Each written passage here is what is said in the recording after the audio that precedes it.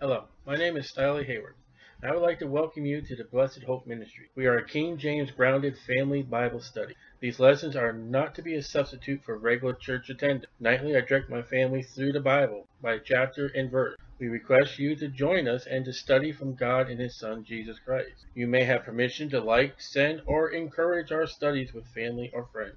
Edification of what God has and what He desires in our life. Study to show thyself approved unto God, a workman that needeth not to be ashamed, rightly dividing the word of truth. You may use our studies, but I request that you do not abuse them. For YouTube videos, subscribe below for more videos, and place the thumbs up, and leave a comment or email me. Thank you.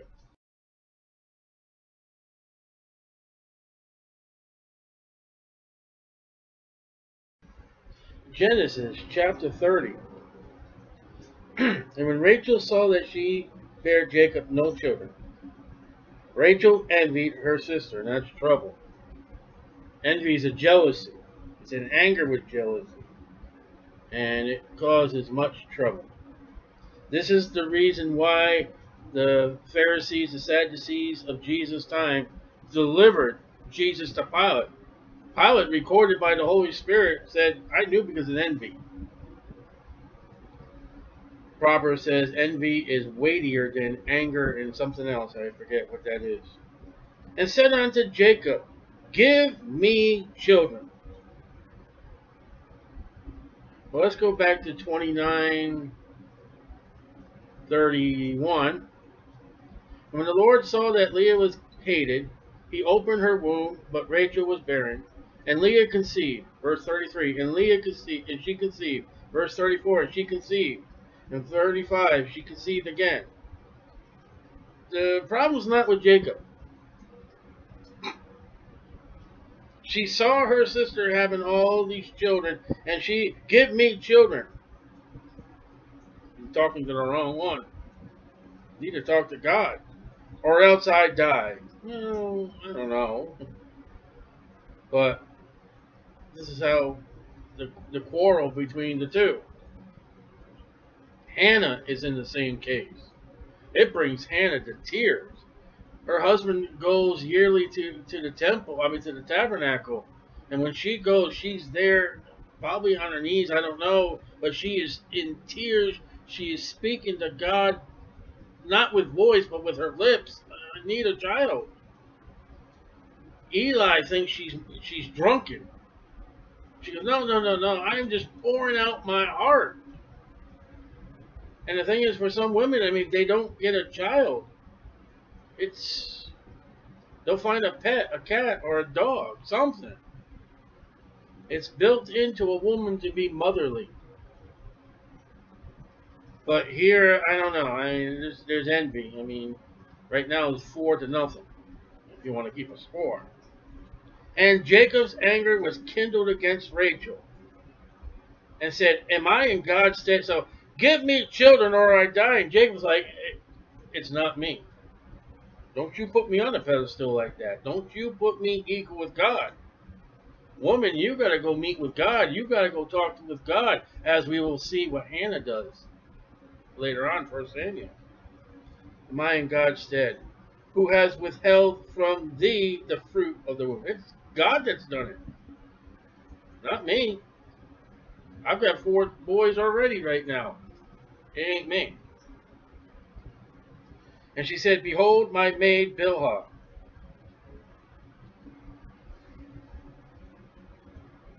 What's going on here? Rachel would never have heard the story of Abraham and Hagar. No way. Maybe. Maybe they got around. But here she is. All right, here's my handmaid. Did they hear something about Abraham and Hagar and Ishmael? Did that make the world now? But here's my handmaid. Go in unto her. It's a family story. So Abraham's sin is stretching forth into his grandchild. Abraham's sin came across his son. Oh, honey, will you tell them you're my sister? Oh, here's my handmaid. And we got to realize, generations in the future, the Lord tarries, our sin may be produced in our grandchildren. Man, if you go out with the wrong woman and get a sexually transmitted disease, some diseases pass on to your children that will be born after that, and then children after that. I don't know how many generations that goes. You give yourself a bad name, a wicked name of character. That will hang on at least to your child, not your grandchildren. How many children today do you know that are named Jezebel or Judas? Why not? Why haven't you ever gone to a baby carriage? Oh, that's a beautiful Judas you got there. He's so... No. It's a bad name. It's a wicked name. How many people say, "Oh, I'm going to do is I want to move to Sodom and Gomorrah"? No. Even though God said no one would live there. Everyone wants to go to the Holy Land, but no one wants to go to Sodom. So it carries on. And we got to realize as parents, and we need to teach, a pastor needs to teach when he's got a man and a woman who are going to be married.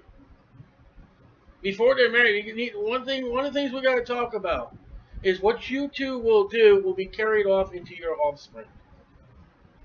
And you don't know how far. You need to realize that. And she said, "Behold, my maid Bilhah." In 16:2, this was a proxy like Hagar. So you know this is going to be trouble. This did not work the first time. This brought forth a wild man. But we are in the tribe of Jacob. Excuse me. "Go in unto her, and she shall bear upon my knees." That's the way they gave birth. The woman was on her knees. I understand you can lie down. Understand, on your knees. And then they have the water birth. "That I may also have children by her. And she gave Bilhah her handmaid to wife, and Jacob went in unto her." You never see Jacob or Abraham, "Well, no, I don't really want her, dear. I want you." "No, I'll take her." "And Bilhah conceived." It's not Jacob the problem.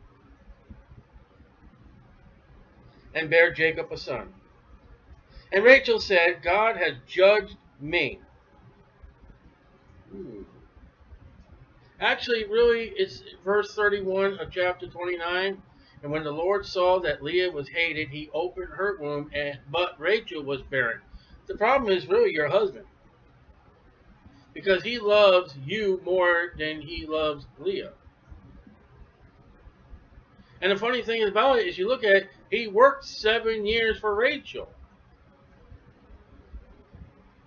And the hatred is probably so strong to Leah, God said, "You know what? I'm going to bless that woman over Rachel, the one that you do love." "And has also heard my voice, and has given me a son. Therefore called she his name Dan." Dan means judge or judging. Daniel means God is judge. Now Dan, here's the first child born of a handmaid of Jacob. And this child, Dan, is so close to the Antichrist. Lord willing, when we get to the end of Genesis and the blessing goes out to Dan, he is likened to a raving wolf, I believe it is. One in I think Deuteronomy, he's completely eliminated, I think. But the 144,000, Dan is not mentioned at all. Dan is the most northernest tribe. They're the first ones in the book of Judges to pick up the Roman Catholic ways. With the priest that's a Levite that's hired and is called father. The children of Dan pick that guy up and they pick up that religion. Dan is trouble. Like Ishmael is trouble.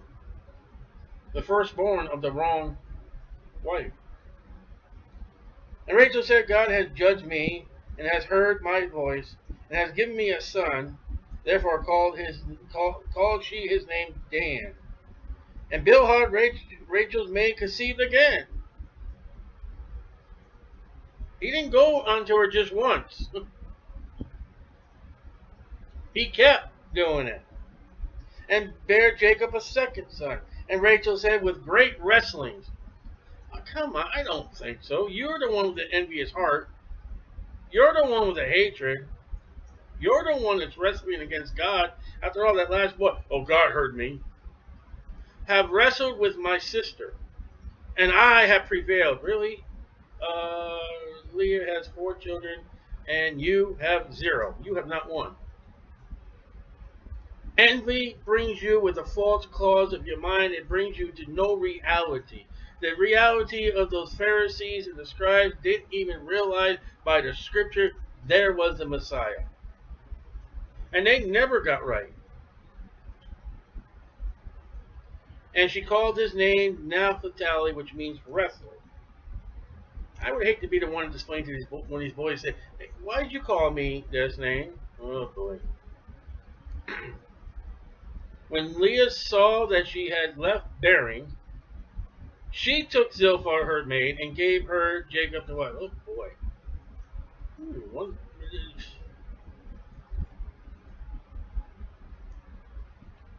So now they're both at it.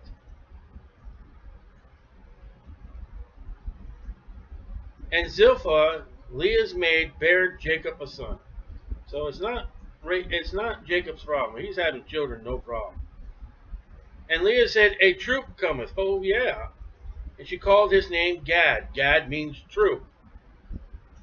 And Zilpah, Leah's maid, bare Jacob a second son. He has gone into his wife's like he's supposed to.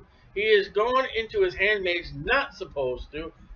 Not once, but 4 times. The two maids bear 2 children. And these are the 12 tribes of Israel.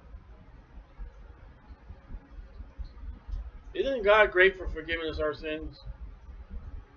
And Leah said, now watch this one. This is a great one. This is a good 13 in your Bible. Majority of 13 verses are bad. But this is a good one. And Leah said, happy am I, for the daughters will call me blessed. Happy means blessed. Blessed means happy. There's the Bible definition of blessed. It's happy. And she called his name Asher, which means happy. And, oh, here we go. Reuben went in the days of wheat harvest. I think Ruth is in the barley harvest, working into the wheat harvest. And found mandrakes in the field. And you can go online, Google, whatever, about the mandrake.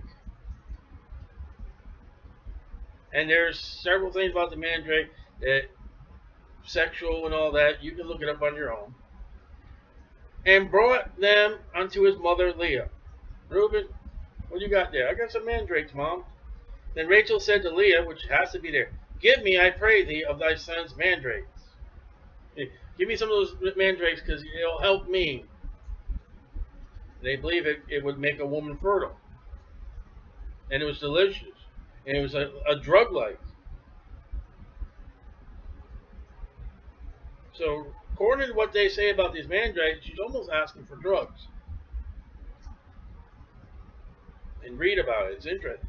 About the mandates and all the things that people talk about, you know, what the seeds and all that.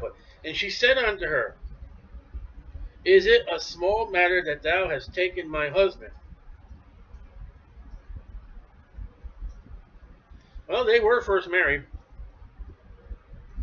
And Jacob seems, by that comment, he still seems to love Rachel more than he does Leah. And wouldst thou take away my son's mandrakes also? And you took Jacob, now you want my son's fruit. And Rachel said, therefore he shall lie with thee tonight for thy son's mandrakes.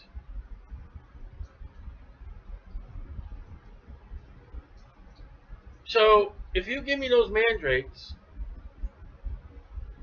I'll let you have our husband tonight.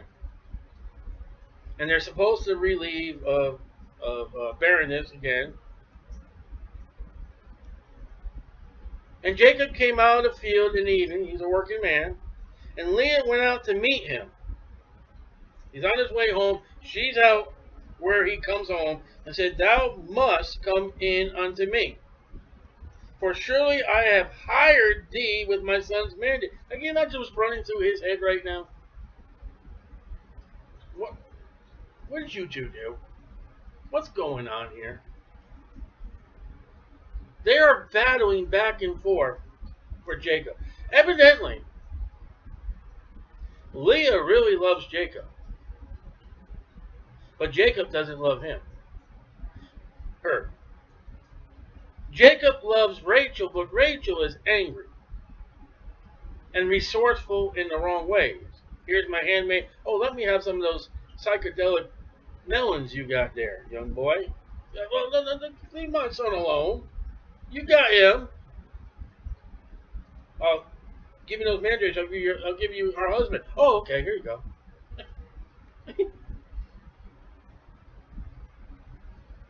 For surely I have hired thee with my son's mandrakes. And he lay with her that night. There's no questioning. Okay, fine. And God hearkened unto Leah. And you got to watch God play out in all this. This is just... And she conceived and bare Jacob the fifth son. See, wait a minute. He says, no. Her womb has produced 5 sons. And Leah said, God has given me hire, because I have given my maiden to my husband. And she called his name Issachar. Issachar means hire. Mom? Yes, Issachar? Can you tell me why you named me hire?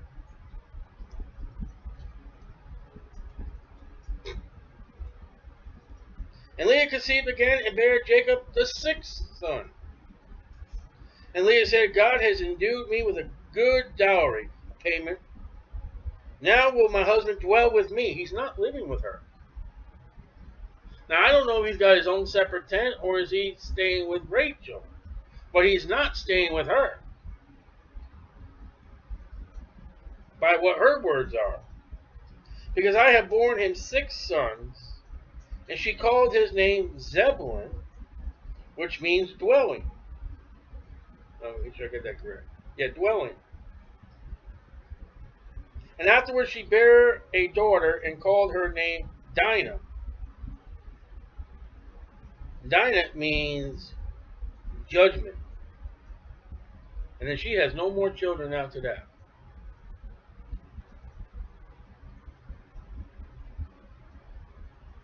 And God remembered Rachel. And God hearkened to her and opened her womb. And she conceived and bare a son and said, God has taken away my reproach. She's sorrowful. She's upset. She hasn't had any children. Jacob's up to 10 now. And she called his name Joseph, adding. That's what Joseph means, adding. And said, the Lord shall add to me another son. Rachel is a prophet, or prophetess. Because she just had Joseph and she said, God's going to give me another son, which will happen. So she's a prophetess. And it came to pass when Rachel had born Joseph, and Jacob said to Laban, send me away. Let me get out of this place, that I may go unto my own place and to my own country. It's time to go home. I'm done here. And we'll see that by what goes on is the hire of Jacob is come to the end. He has fulfilled his years. Now he's made the bargain. He has made the deal signed, sealed. All right, I got to go home now. Give me my wives, my children, for whom I have served thee. 7 years for Leah, 7 years for Rachel. And let me go, for thou knowest my servants which I have done to thee. And Laban said, I pray thee, if I have found favor in thy eyes. Tarry. Laban has been blessed by God because of Jacob. Jacob is a hard worker that Laban does not want to let him go. Get that characteristic that we learned of Jacob from Laban. Jacob is so good in character, Laban's like, no. If you leave, God's blessing is going to go. And if you leave, I can't find somebody who's going to work as hard as you do. For I have learned by experience that the Lord, capital L, capital O, capital R, capital D, Jehovah, has blessed me for thy sake. And that's where Jesus said the rain falls on the just and the unjust. Joseph is doing his work, and the people that he are working for, their houses are blessed. The disciples go out, sent by Jesus, and they're being blessed. And he said, appoint me thy wages, and I will give thee. And he said unto him, thou knowest how I have served thee, and how thy cattle was with me. So Jacob took care of cattle. For it was little which thou hadst before I came. You had these little cattle. You didn't have much. But since I've been here, you got a lot now.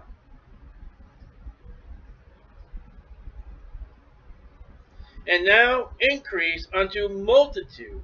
And the Lord has blessed thee since my coming. And now when I have provided, now when shall I provide for my own house also? So it's evident that with Jacob being there serving the Lord, that Laban is getting blessed. And Laban knows that. Laban, remember, he loved the well. Oh, Rebecca, where'd you get all that gold and silver? And he said, what shall I give thee? That's Laban. And Jacob said, thou shalt not give me anything. If thou wilt do this thing for me, I will again feed and keep thy flock. I will pass through all thy flock today, removing from thee all the speckled and spotted cattle. You know, you see a cow, he's got white and black, he's got brown, he's got lines and all that. That's what he's talking about. And all the brown cattle among the sheep, and the spotted and speckled among the goats, of such shall be my hire. The brown cows are pure brown, that's yours. The black cows that are pure black, that's yours. The white cattle that are all white, that's yours. If they got brown, white, and black, black and white, white and brown, black and brown, they're mine. As with the goats and as with the sheep. You keep the pure colors, I get the spotted. And evidently the cows that were spotted didn't mean much. Had little value because Laban's going to say, okay, yeah, give me the pure colors. I will pass through thy flock today, removing thence all the speckled, the spotted cattle. All right, cattle. All the brown cattle among the sheep, and the spotted and speckled among the goats, sheep, cattle, goat. Of such shall be my hire. So shall my righteousness answer for me in time to come, when it shall come for my hire before thy face.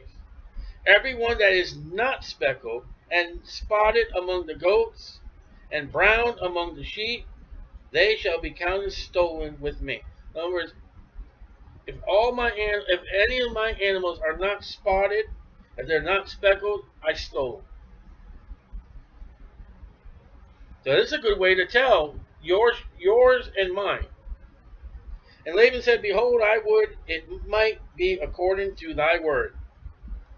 And Laban said, behold, I would, according to thy word. And he removed that day the he-goats that were ring-streaked and spotted, and all the she-goats that were spotted and that were speckled and spotted, and every one that had some white in it, and all the brown among the sheep, and gave them unto the hand of his sons. So his sons are old enough to help and take care of animals. It's not like there are 12 babies.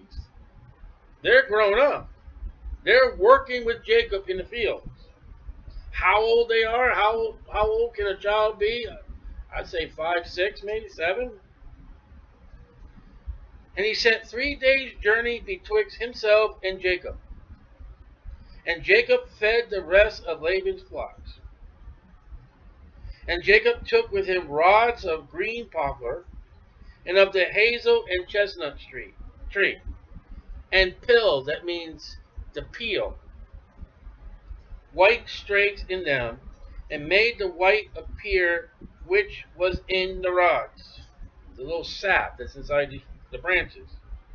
And he set the rods which he had pilled before the flocks in the gutters, in the watering troughs, when the flocks came to drink, that they should conceive when they came to drink. So he strips off the bark of these trees, and they got a white sap on them. And he puts them in front of where the animals drink.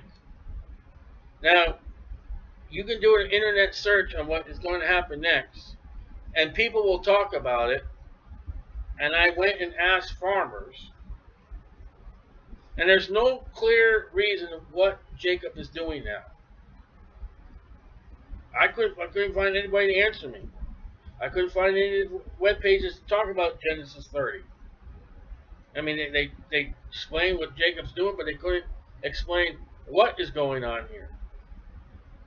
And I went, like I said, I went to people who took care of cattle and sheep and all that, and I couldn't get the answer. And the flocks conceived before the rods, and brought forth cattle, ring-streaked, speckled, and spotted. Those are Jacob's. When they come out of the mother animal, those are his. Now, when it says they should conceive, and when they came out, well, I didn't should check. When a cow conceives or a sheep conceives, they don't bear a child, right?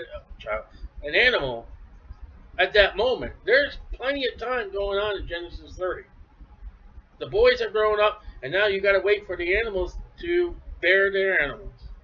The flocks conceived before the rods and brought forth cattle within how much time of gestation? Ring-streaked, speckled, and spotted. Time is. And Jacob did separate the lambs, and set the faces of the flocks toward the ring-streaked, and all the brown in the flock of Laban, and he put his own flocks by themselves, and put them not unto Laban's cattle. He's separating the cattle from the sheep.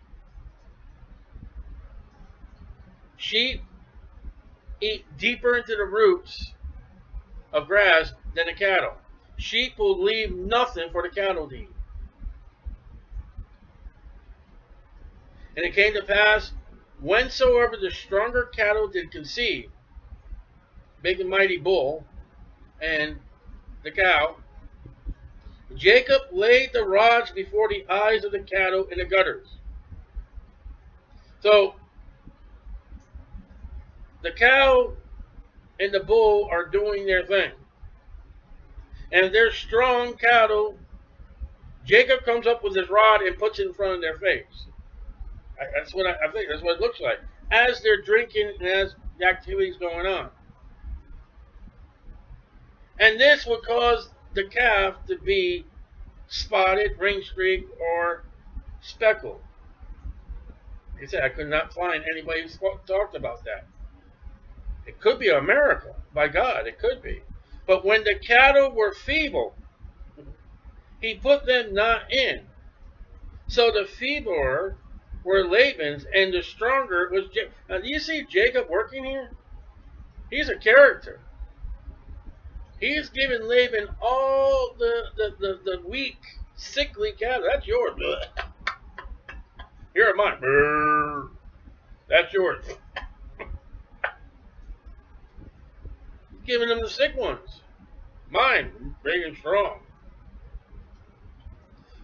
One reason is he's going to be going back to his homeland. That's a long travel. And Jacob, he's got that thing in him that he's got to work things out. That's Jacob. Oh, brother, can you give me some beans, please? Sure. Oh, thank you. Give me your birthright. What?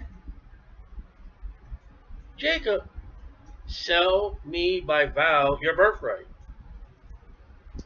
Okay. Well, I'm going to go through the fields. I'm going to take the cattle. Okay. What cattle are you? Range straight, spotted, speckled. That's good. Now, Laban has no idea that Jacob's going to make it to be that he gets the lean flesh. The one probably you can see the ribs. You ain't going to get much steak on them. Probably won't produce no milk. And his are going to be big and strong. But the cattle were feeble. He put them not in. So the feeble were Laban's, and the stronger were Jacob's. And the man increased exceedingly, and had much cattle, and maidservants, and men servants, and camels, and asses. This is how Jacob gets his wealth. And it's an honest wealth because Laban made a deal with Jacob that you'll serve 7 years for that daughter, 7 years for that daughter, and then he proposed how many years for the cattle, and Jacob's time has ended, and he's making his profit. He's making the deal. As far as the deal, he's done nothing wrong. But he is a little conniving to get his deeds. And that's where we leave it off, and we'll get into more about it in chapter 31.